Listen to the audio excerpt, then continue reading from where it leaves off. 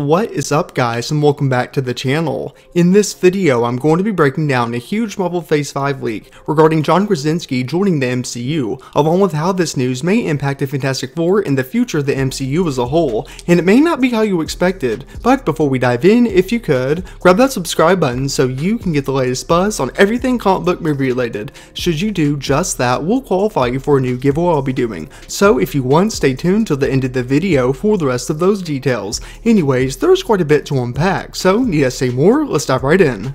For context, we've heard from various outlets that John Kransinki has officially met with Marvel in regards to a potential role, and according to insider Mikey Sutton via Lords of the Long Box, there's a lot more going on behind the scenes. In his exact words, "It was January 27, 2020 when I scooped that John Kransinki was a frontrunner to play Reed Richards in the MCU, and even though countless fans have been blowing up social media to have him play the role, it doesn't mean that the studio will listen. But according to several insiders, the actor is now in serious negotiations to play Mr. Fantastic. As for his wife, Emily Blunt, nothing has been confirmed just yet. This is due to her reluctance to sign a lengthy contract. Nevertheless, sources have told me that there's still a strong possibility that she will play Sue Storm in the MCU. However, Marvel Studios is apparently interested in Kransinki beyond his acting. Apparently they are looking at him to direct not only the Fantastic Four, but also a Midnight Suns project, which would have a new MCU take on characters such as Ghost Rider and Blade. But for now, the focus is on nailing the actor down for Reed Richards, and having him debut in Doctor Strange 2 with the rest of the Illuminati, along with Spider-Man 3 to act as Peter's mentor. And if Kransinki finally signs on, it wouldn't be a stretch for his wife to join him in the MCU as well. You're flying the ointment, Mikey Sutton.